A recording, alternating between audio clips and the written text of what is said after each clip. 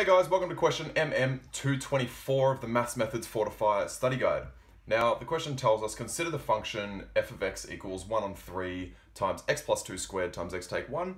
And it tells us that the point P, 1/2 negative 25 on 24, is on the graph of f as shown below here. The tangent at P cuts the y-axis at A and the x-axis at B. Awesome. Now in part A, we need to find the rule for f dash of x, right? So the gradient function of f of x. So we know that f of x is equal to this. And because this is a 1 mark question, we can simply just put it in our CAS and just find the derivative that way. So simply type menu for 1, and that gets us to our derivative section. We type this in and we end up getting f dash of x is equal to x squared plus 2x. Simple as that. That's our first and only mark. And that's really it. Because we've got our calculator, we can just do it in the CAS. So that's part A. Let's move on to part BI. Now part BI asks us to find the equation of the tangent to the graph of f at point P. So BI is 1 mark worth. Awesome. So we know that a tangent is a linear graph, which means that our equation is going to follow the function y minus y1 equals m times x minus x1. So first things first, whenever we're trying to find the equation of a tangent, we need to find the gradient at that point. So we know that our x value is 1/2. We also know that our gradient function is x squared plus 2x, which is what we found in the previous question, or the previous part. Our x value is 1/2, so we simply sub 1/2 in. So we get f dash of 1/2 equals 1/2 squared plus 2 times 1/2. 1/2 squared is 1/4. 2 times a half is 1. So 1/4 plus 1 is 5 on 4. So we know that our gradient of the tangent is equal to 5 on 4, which means that we can just sub it into here. And we also know that this occurs at the point 1/2, negative 25 on 24. Which means that our y value is negative 25 on 24, so that goes here. And that equals m, which is 5 on 4, times x minus our x value, which is 1/2. Now expanding all this out and collecting like terms, we end up getting y equals 5 on 4x minus 5 on 3. And that's our first and only mark. So that's our final answer, guys. Let's move on to part BII. So part BII tells us to find the coordinates of points A and B. So the question told us that the points A and B were our y-intercept and our x-intercept respectively. So, of the tangent, right? So this tangent at P cuts the y-axis at A and the x-axis at B. We know that this is our equation for our tangent. I'll just rewrite this up here.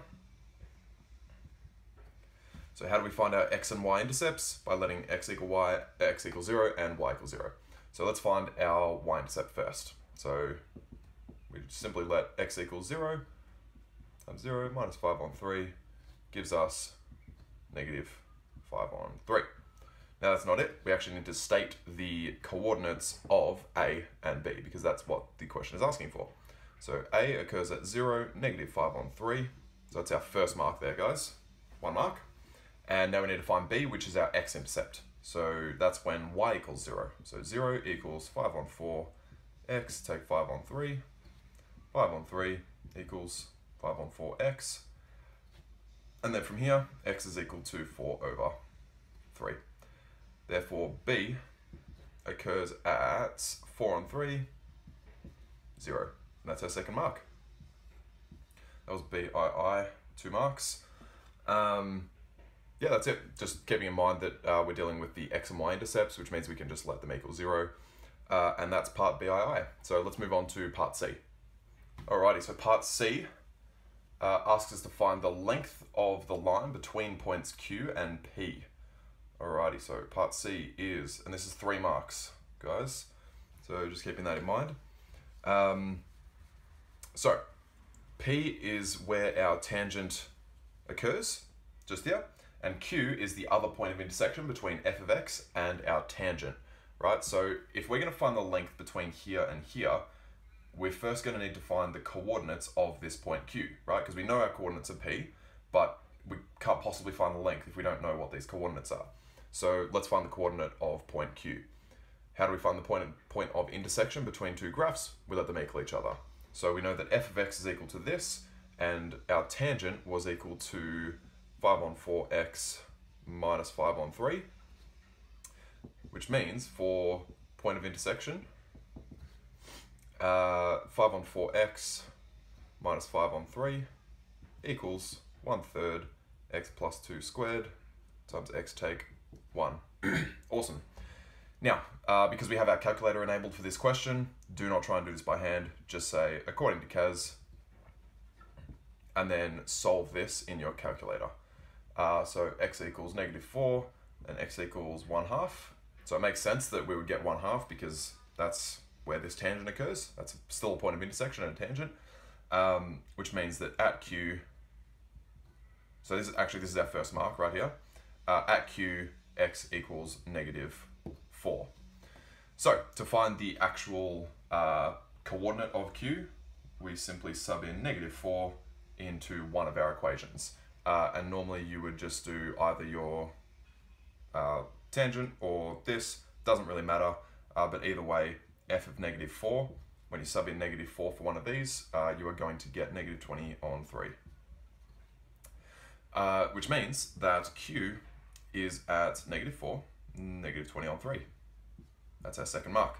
So finding our Q coordinate is an integral part of this question, which means we're going to get a mark for it.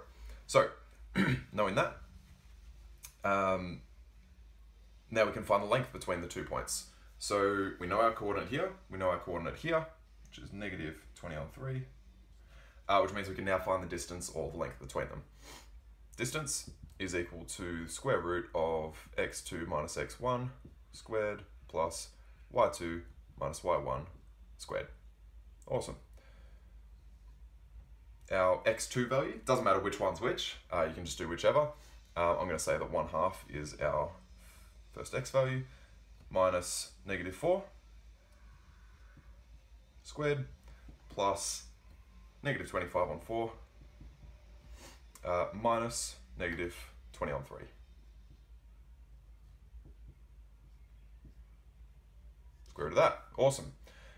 So from here we get the square root of 9 on 2 squared plus 45 on 8 squared, which gives us 9 root 41 over 8 units.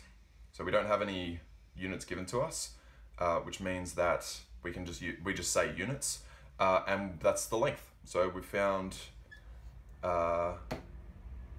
we found our third mark, which is our length. So we've actually answered the question now. Find the length of the line between points Q and P. Our length is 9 root 41 on 8 units. Guys, if you have any questions, please hit me up in the comments below. But otherwise, have an awesome day and thanks for watching.